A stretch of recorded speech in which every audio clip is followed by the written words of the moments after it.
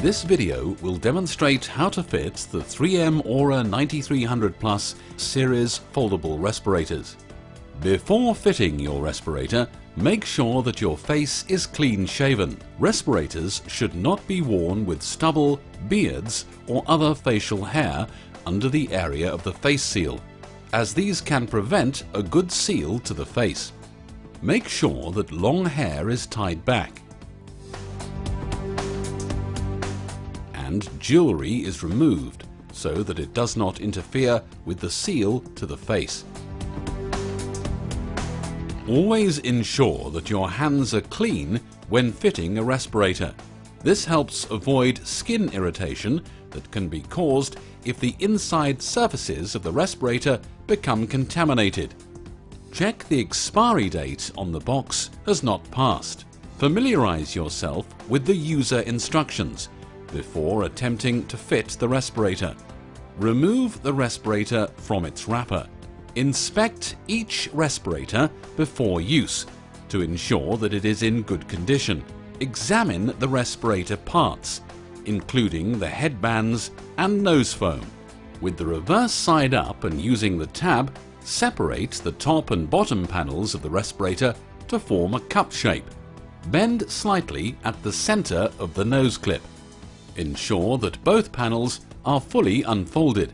Cup the respirator in one hand with the open side towards your face. Take both straps in your other hand. Hold the respirator under your chin with the nose piece facing upwards and pull the straps over your head. Locate the upper strap across the crown of the head and the lower strap below your ears. The straps must not be twisted. Adjust the top and bottom panels for a comfortable fit, ensuring that the panels and tab are not folded in. Using both hands, mold the nose clip to the shape of the nose to ensure a close fit and a good seal. Pinching the nose clip with only one hand may result in less effective respirator performance. The seal of your respirator should be fit checked before entering the workplace.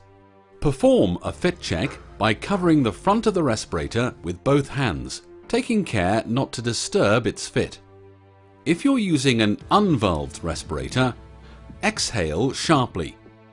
If you're using a valved respirator, inhale sharply.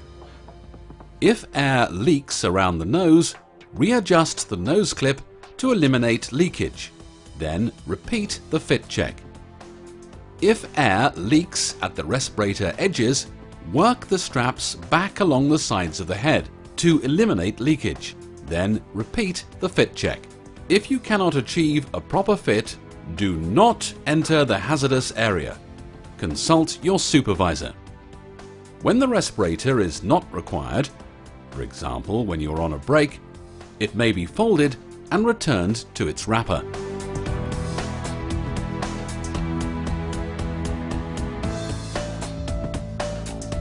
The performance of your respirator relies on an adequate seal between the respirator and your face to ensure contaminated air does not leak in.